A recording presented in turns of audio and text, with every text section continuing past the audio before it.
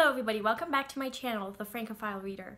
So today I want to do a tag that a ton of people have been doing on BookTube, and I really want to do it because I want to see what Steve thinks about my list. Has he read the books that I recommend? Has he not read them? I know that there technically are no rules about this challenge, but I have imposed some rules on myself. The first being that I am not going to choose books that I think that Steve would never read.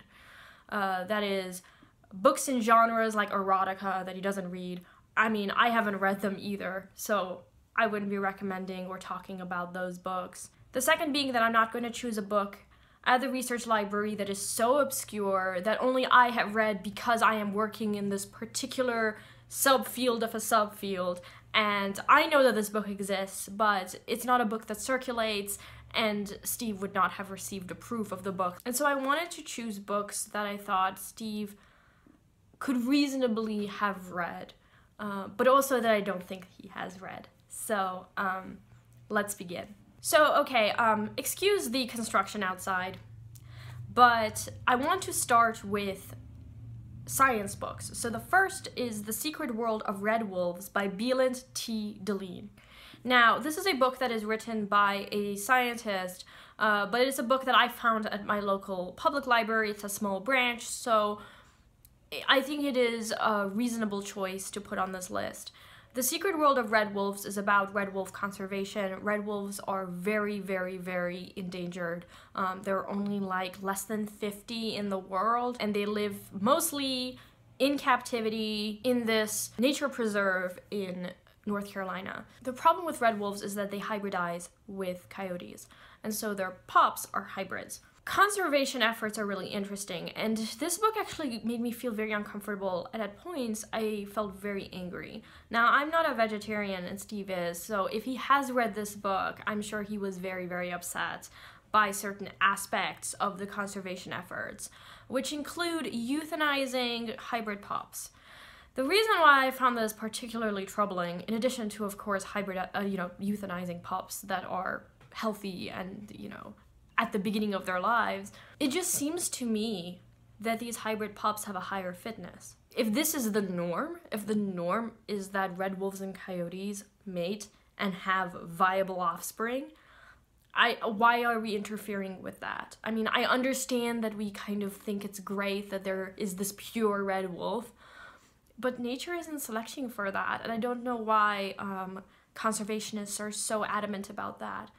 But the reason why I recommend this book is because I think that conservation, it's not really understood what Fish and Wildlife Services does, how scientists work or are in opposition to Fish and Wildlife Services. It's a really complicated relationship. If you want a book that is a little bit more popular and a book that for sure Steve has read, I would recommend American Wolf by Nate Blakeslee. That one talks about the reintroduction of the American gray wolf at Yellowstone National Park, and it talks all about, the politics of conservation. How does an animal end up on the endangered species list? How does it get off the list? What happened when the American wolf was reintroduced into Yellowstone? What are the controversies surrounding that, etc. So that's a more popular book. It was very popular a couple of years ago, so Steve has definitely read it. But The Secret World of Red Wolves, I think, is a little bit less known, even though I think that it is possible that he may have read it. Second book, Tracking the Vanishing Frogs, an Ecological Mystery by Catherine Phillips. Now, this book was written in the 90s, before global warming became a big hot-button issue, captured the imagination, got businesses trying to pretend that they're green, etc. Global warming was first kind of identified by herpetologists.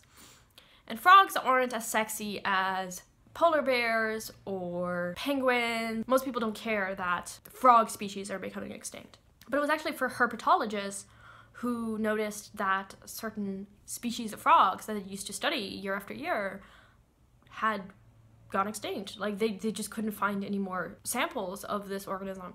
Tracking the Vanishing Frogs is all about that. It's about the beginning of scientists becoming aware that there's this global issue and how important it is to study frogs and snakes and, you know, other organisms that, again, aren't as widely appreciated. And the third book is Genetically Modified Language, The Discourse of the GM Debate by Guy Cook. It is possible that he has read this one, Steve, but Genetically Modified Language is about GMOs, biotechnology, biotech crops, and it's about the language, the rhetoric that is used to talk about biotechnology, about why it is that there is so much suspicion surrounding biotech crops. I have not made it a secret on my channel that I support biotech crops.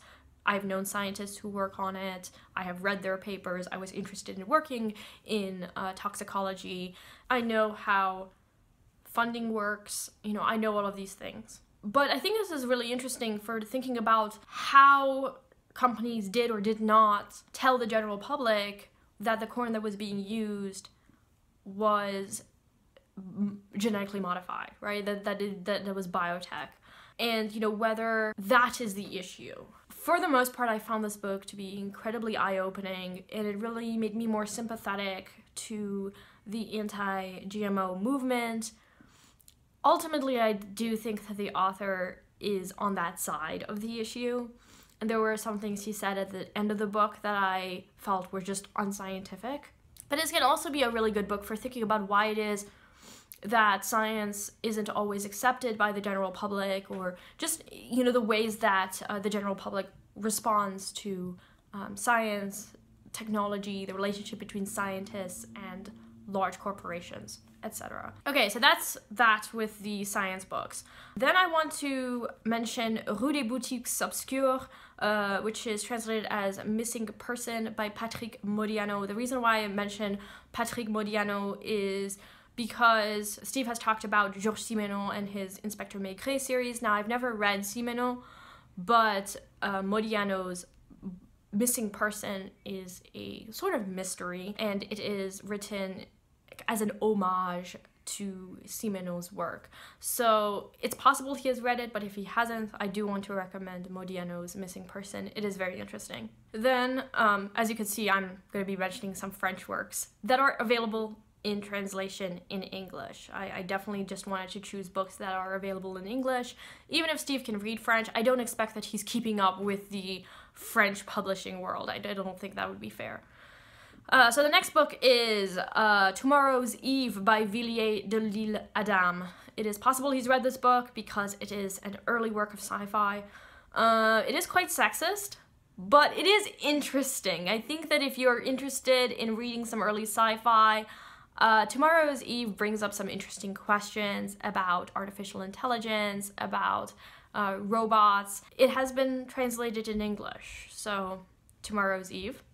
Le Malentendu, or The Misunderstanding, by Albert Camus. So Camus, of course, very famous French author. I would expect that Steve has read The Stranger and The Plague.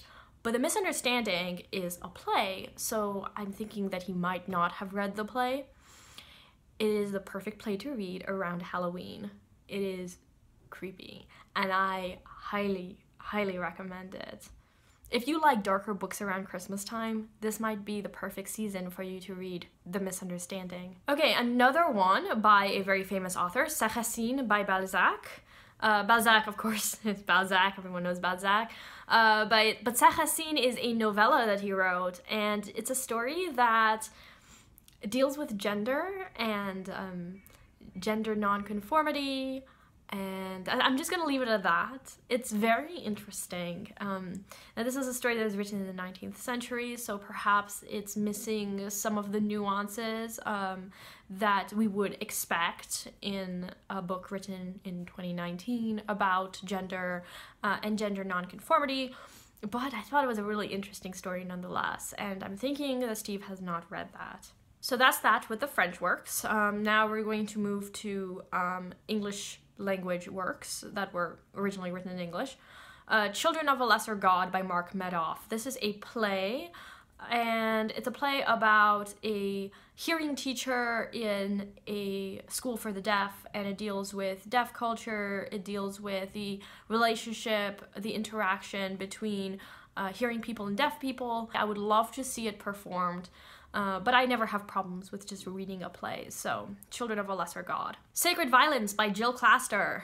Jill Clastor is Professor Emerita of New York University. Sacred Violence is the best book I have read on the Crusades. It covers the 5 Crusades plus all of the religious massacres that occurred that are in Europe that are often referred to as crusades but aren't actually about the Holy Land. So for example, the Albigensian Crusade is included in this work, but at the very end. And I think that this is the best book that I have read on the Crusades. To be fair, I haven't read many books, and Sacred Violence it's written by Jill Clastor at the end of her career, which is why I think that Steve could reasonably be expected to have encountered this book, but also it is at the research library and less likely to be found at a public library, so that's why I included it on the list. And that's it. So, Steve, let me know which books you've read. Hopefully there is at least one book on this list that you haven't read. But for all the rest of you, these are books I would recommend and I think are really interesting to read. They cover a wide range of topics in a wide range of genres. So let me know if you've read any of these books. I would be really interested. Because if you've read it, Steve has probably read it too. Thank you everybody for watching, and I will talk to you later. Bye now.